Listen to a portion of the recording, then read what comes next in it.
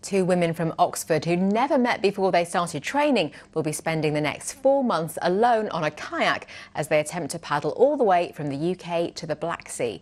Kate Culverwell and Anna Blackwell will travel through 13 countries as they take on the 4,000-kilometre journey along canals and rivers. But first, they'll have to face their biggest challenge, crossing the Channel. For the last 5 months, they've been training at the Falcon Canoe Club in Oxfordshire, where Jessica Bannum went to meet them.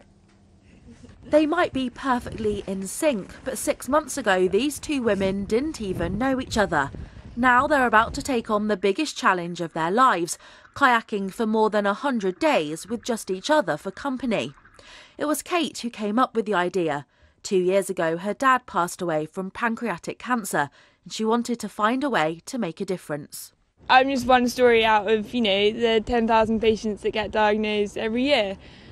And, every hour someone dies from this disease, so it's not just me, and no one's really talking about it, and it's hardly getting any funding, any attention, and it needs to change. It really does. They've been training since November and spend on average 12 hours a week on the water.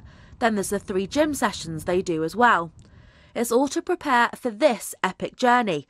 They'll cross the Channel before making their way inland, through 4 capital cities and hundreds of locks.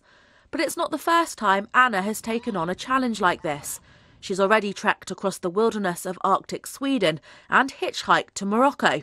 She actually replied to an advert Kate put online asking for help. I really love adventure and pushing myself. That's a really important thing in my life, is just kind of pushing myself outside of my comfort zone and seeing what I'm capable of physically but also mentally, and going on a big trip like this where you're in an extreme environment at times and you'll be really challenged in a daily basis. I love being in that environment. But it's not just about the adventure. As well as raising money for Pancreatic Cancer Action, they'll also be collecting water samples for a citizen research project. I'd say we need to stop putting limitations on girls and we need to start encouraging them, and hopefully by encouraging our expeditions, 2 women doing something like this, we can hopefully inspire other young girls to get up and organise things themselves and go outdoors. If they succeed, Kate and Anna could well set a world record, and they'll start the attempt in London on April the 21st.